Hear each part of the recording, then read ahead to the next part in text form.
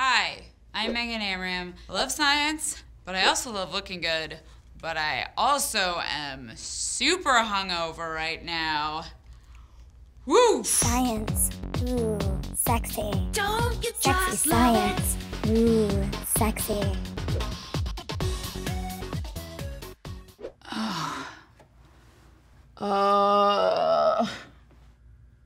Okay, today's experiment is looking at acids versus bases.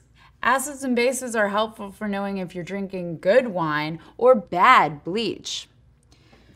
Oh my God. Okay, so acids and bases have to do with pH, and pH is the number of hydrogen ions that are in a solution. For numbers 7 or lower, it's an acid. For 8 or higher, it's a base. And you can measure pH with these pH strips. So for a drink like lemon juice, it's an acid, as we can see from this bright red pH color, so it's gonna taste really tart to a person, and I just threw up.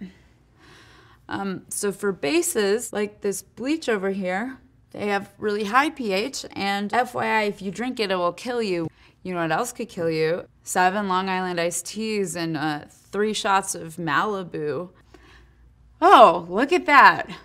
That's a 4. I really just need a little hair of the dog. Hi, Megan.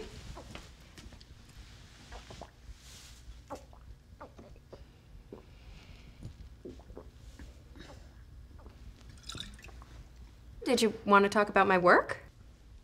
Megan? Sexy science. Cara, thank you so much for being here today. I just thought we could play a fun little drinking game.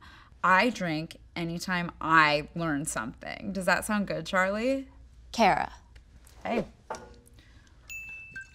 So first question, what do you do? I actually work as a science communicator. Okay. And what that means is I'm a translator to the public. So a scientist, does something really interesting, and then I work to help the public understand what that means.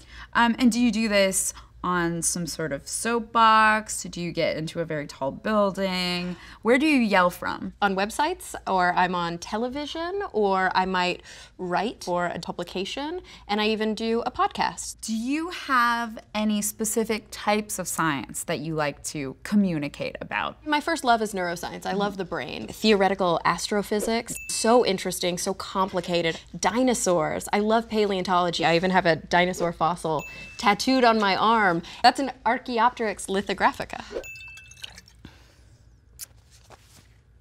Is there anything that you would raise awareness about? I think it's really important to talk about female role models in science. We talk about STEM, and 2 of the places where there's just not as many women are in the engineering and math fields. Yeah. And I would love to see more strong female engineers and mathematicians in the media. I agree with you.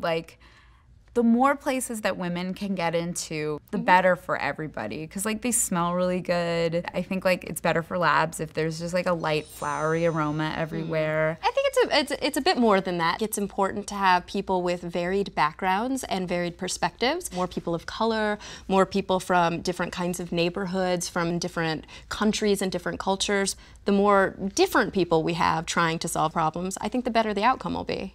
You have a master's in neurobiology, or the study of the brain. If I don't like my brain, can I get a brain implant, like a double D brain? You probably wouldn't want that, actually. If your brain were too big for your skull, then you would have a lot of excess pressure, and that can make you very, very sick. What is the cutest part of the brain? I bet it's the squiggles. What are the squiggles? You know, the cute little squiggly things that are on the brain. There's gyri and there's sulci, which are like the big bumpy parts, and then the valleys in between the bumpy parts. Is that what you mean? I feel like gyri is from Game of Thrones. Or like a gyrus, like a... Gyrus, yes. He was the guy who is at, Karth. Are you a feminist, a scientist, or an autumn? You can only pick one. You're so pretty. Thank you. And thank you. This has been Experimenting with Megan Amram. Please tune in next time. And until we meet again, remember, I went to Harvard. Cheers. Ew! Science. Ooh, sexy. To watch more, click here. To subscribe, click here. Oh, I want to subscribe. I can't reach. Will you click it for me? Come on, please help. You're so cute. You're my best friend. Just do me a little favor. Ah, thank you.